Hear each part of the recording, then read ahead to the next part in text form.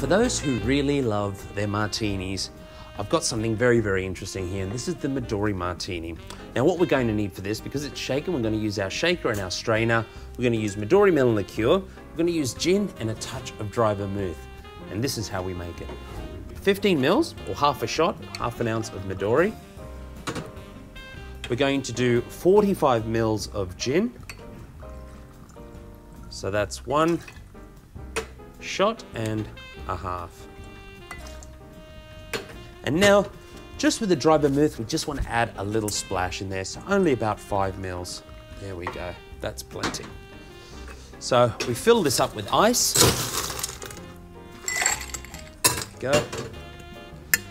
And get ready to give that a big shake. Now, the one thing that you must remember is that you can make this with gin or vodka, whatever your flavor suits you. Some people prefer the softness of vodka. I like the botanical intensity of gin, so I'm gonna make mine with gin. Now let's shake.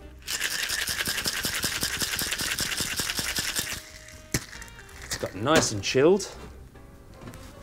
Now we get our nice chilled glass that I've kept in the fridge for a few minutes. Nice little cold frosting. And just going to strain that in.